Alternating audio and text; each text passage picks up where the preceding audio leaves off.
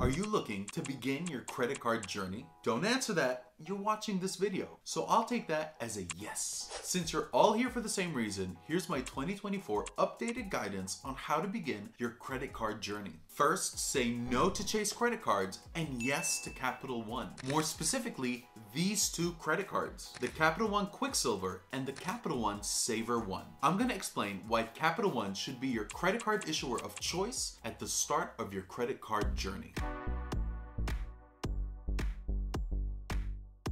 For those new to the channel, I'm Richard Debs and I'm an avid traveler. To that end, I currently hold over 20 active credit cards. I'm certainly not recommending that any of you be as crazy as me. However, having so many active credit cards has allowed me to make this video because I've seen the good, the bad, and the ugly.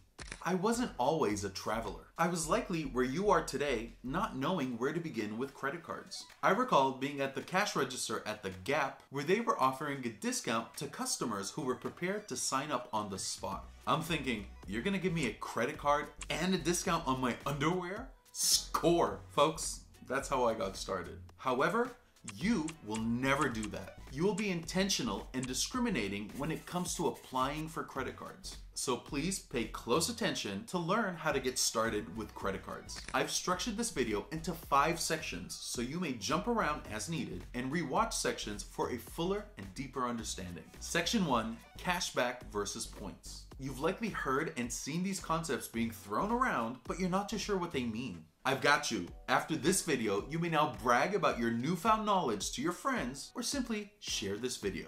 Section 2, strategic planning when applying for credit cards. Credit cards offer way more than just being a convenient method of payment. They offer monetary value, so we need to be smart about which ones to apply for. Section 3, why begin with Capital One cards? I have over 20 credit cards, which is not necessary for the average person. But by doing so, this wealth of experience has allowed me to provide guidance to those starting out. Section 4, why avoid Chase cards as a starter set? This is controversial because many folks here on YouTube tout Chase without context. But I'll show you why Chase is a phase 2 and not a phase 1 setup. Section 5, bonus strategy. Watch until the end and I'll disclose a bonus card which is super valuable, especially in these beginning stages. Strap in, folks. Here we go. Section 1, cashback versus points. Let's begin with cashback. What does it mean when a credit card offers cashback? If a credit card states that you will earn 2% cashback on all purchases, that means that whenever you swipe your card, you should expect to earn 2% of the purchase price as a bonus, which will be added to your account's cashback pool. For example, if you were to shop for groceries at a supermarket, totaling $120 using a credit card which offers 2% cashback on all purchases, you should expect to earn a bonus of $2.40, which would be added to your cashback pool associated with this credit card. Please hold on to this example because we're going to reference it again. You may later withdraw all the funds sitting in your cashback pool, but I recommend that all newbies should just let their pool grow because there are often better uses than withdrawing the funds for cash. However, be sure to subscribe to this channel because I show in many other videos how to effectively use funds growing in your cashback pool. So what about points? Some credit cards opt to offer points instead of cashback, which is represented by an X symbol known as a multiplier. So if a credit card offers 2x on all purchases, and we take our example of spending $120 at a supermarket, you may expect to earn a bonus of 240 points, which is added to your pool of points associated with the card. Credit cards which offer points tend to have more flexibility in how you redeem your points. In general, you may use your points to purchase flights or hotel stays, or even transfer the points to your favorite hotel or airline partner. You may come across here on YouTube references to Team Cashback or Team Travel. I'm an avid traveler, so I tend to gravitate towards credit cards which allow me to earn points on all of my purchases so that I may book flights or hotel stays. I often book free flights using my points, and I earn many free hotel stays with my favorite hotel partner, Hilton. Folks, I don't just review credit cards, I actually travel using the value that I get from them. If you want to learn how to do this, be sure to subscribe to this channel. Go ahead.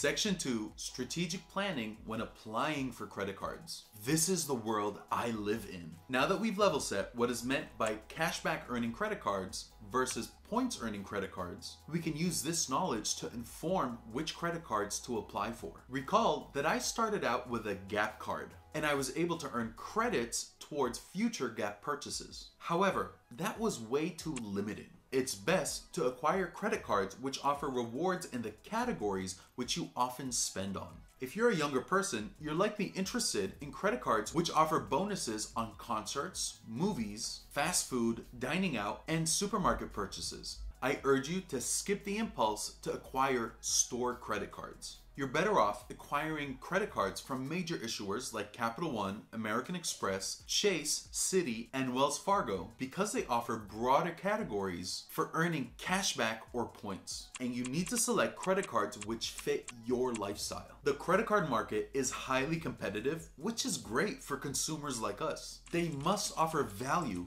else consumers aren't going to be interested, so be sure to pick the cards that work for you. You may expect to receive credit card offers in the mail touting earning cashback or points in very specific categories like supermarkets, dining, like restaurants and fast food, gas, online streaming services like Netflix, entertainment, pharmacies, transit, and the list goes on. So it's essential that you're intentional in your credit card acquisition. As a young person, you're likely not interested in credit cards which offer rewards on pharmacy spend, but you're more likely to care about rewards offered for your Netflix or Hulu subscriptions. If you reside in a city, you're likely interested in credit cards which offer rewards on transit and dining. There are some credit cards which ignore specific categories and offer rewards on all purchases. Those are generally referred to as catch-all cards. In our running example of the credit card which offers 2% or 2x on all spend, that would qualify as a catch-all credit card. Section 3, why begin with Capital One cards? Now that you've made it through Section 1 and Section 2, you're positioned to apply for your first credit card. Before we go any further, everything that I'm about to say hinges on the R-Squared Travel Rewards principles. Treat your credit card like a debit card, which means don't spend money that you don't have. Pay your credit card statement off in full each month, avoid paying fees and interest, and subscribe to this channel. Okay, the fourth one's not really a principle, but it's important guidance. If you already own store credit cards, no worries. You may still move forward with acquiring the cards that I'm about to recommend. Just put your store cards away. Put them at the back of your sock drawer. I enthusiastically recommend the Capital One Quicksilver and the Capital One Saver One. They're both cashback cards, and given that they're both Capital One cards, you may combine them into one cashback pool, which is super easy to do on their website. Each of these cards target different use cases. Let me explain. The Capital One Saver One has a $0 annual fee. It offers different cashback percentages depending on your purchase category. It offers 3% cashback on all purchases made in these categories: supermarkets, dining, which you may think of as restaurants, fast food, and coffee shops. Select entertainment. The list is too long to mention, which is good for you. Here it is. Streaming. Think Netflix, Hulu, and Disney+.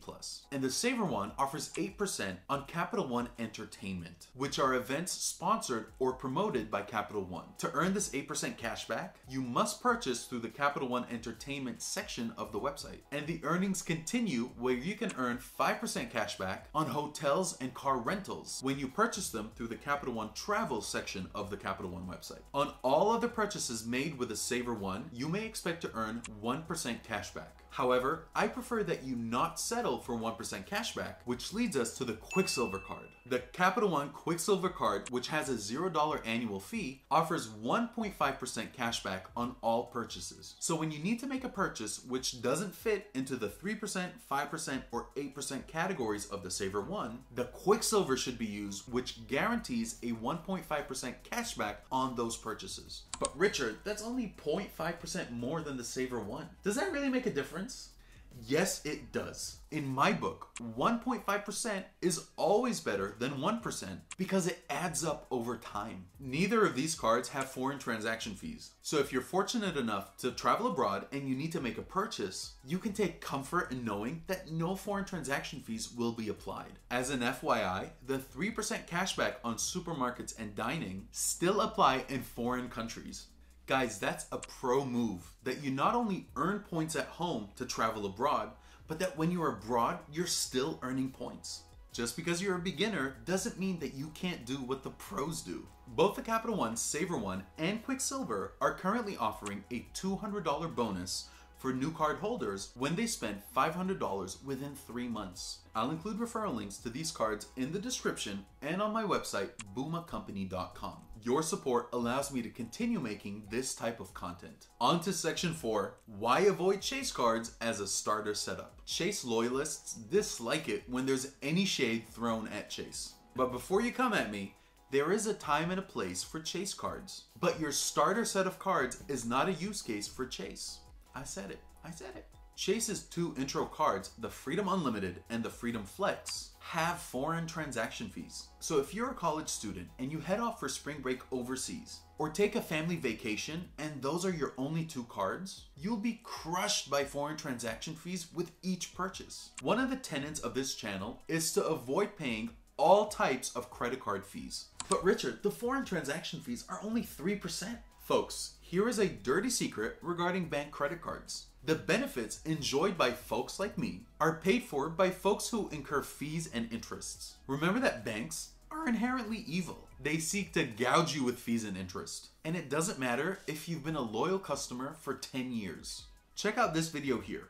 Paying even a 3% fee wipes out all the benefit you were supposed to get from the card. Additionally, the Chase Freedom cards have unnecessary overlapping categories, and the Freedom Flex in particular requires card management to take advantage of changing quarterly bonus categories, which most credit card users are not interested in doing. Once you own my 2 recommended Capital One cards for a while, and you develop awesome credit card habits of paying your statement in full each month, a case may be then made for the Chase cards in phase 2 of your credit card journey, depending on how many cards you wish to own. Section 5, the bonus strategy. I'm talking about the Bilt MasterCard, which is a free card. I've officially concluded that as of filming this video, that the Bilt MasterCard is the most valuable card in the credit card space. Let's put this in context. I own most of the premium luxury cards and pay over $3,300 in annual fees just for these cards. And I consider the free Bilt MasterCard as the most valuable card on the market. Oh, and it's a metal card. I still need my premium cards because I execute advanced credit card strategies towards my free travel. The more cards I own, the more recommendations I'm able to give. I won't get into the outsized value which is offered by the Bilt card because you're a beginner and those concepts are likely too advanced. However, I invite you to watch this Bilt video and this one on the off chance that some of the concepts will resonate. In the meantime, given that you're a newbie to credit cards, you're likely renting. In that case, you ought to apply for the Bilt MasterCard. Some of you might be living at home and think that you don't pay rent. However, if you contribute anything towards your household, you're considered renting. The pro tip here is that you should apply for the Bilt card and use it to pay your parents, i.e. landlord, which will allow you to earn Bilt points. The Bilt MasterCard is the only card on the market which allows you to pay rent and earn valuable points without incurring transaction fees. If you're not sure what that means, here's an illustration. Landlords who allow tenants to pay their rent by credit card usually add on around a 3% fee. If your rent is $2,000 a month, your credit card will be charged $2,000 plus 3% or a $60 fee, totaling $2,060, which is an extra $720 in fees over a 1-year lease. Remember the R-squared travel principle number 3? Avoid paying fees and interest, unless you're executing an advanced concept. However, if you were to use the Bilt card to charge your rent, Bilt provides you with an account and routing number which you may use, and Bilt will eat any credit card fees assessed to you. And in the off chance that you pay your rent with a check, Bilt is prepared to mail a check to your landlord on your behalf. In both scenarios, there are no fees, and you will earn valuable Bilt points equal to the amount of the rent payment transaction. In addition to paying rent with a Bilt card, there are other purchase categories which allow you to earn bonus points. You earn 3x points on dining, think restaurants, fast food, and coffee shops, 2x points on travel purchases through the Bilt online portal, 1x points on rent, and 1x points on all other purchases. On the first of every month, Bilt has introduced a term called Rent Day, where the points in all the categories but rent are doubled, yielding 6x on dining, 4x on travel, 2x on all other purchases but rent, which is fixed at 1x. There are other features to the Bilt card which I invite you to watch here, given that the goal of this video is to get you started without getting overwhelmed. An important call out is that Bilt requires a minimum of 5 transactions per month to earn your points. Assuming that you'll make 1 transaction by paying rent, you'll need 4 additional purchases on the card. You may make those purchases using the categories just mentioned, or you may just buy a soda, a bottle of water, chips, and 2 packs of gum as individual transactions from a convenience store. Again, this is just the tip of the iceberg of the Bilt card. There is so much more value, so check out the other Bilt videos on this channel. Okay, so here's a summary of the 3 cards which I recommend all beginners should acquire. I wish someone shared something similar with me when I started off on my credit card journey. You should select cards which work for your lifestyle, and this chart illustrates the most popular categories for younger folks. So if you have a Netflix account or eat food, you need the Saver one. If you pay rent at all, you need the Bilt card. By the way, this card setup may also serve as a travel setup, which I'll get into in another video, so be sure to subscribe. Thank you for watching until the end. Since you've gotten this far, it only makes sense to like, share, and subscribe to help give this channel some visibility. As always, take care and be good to each other.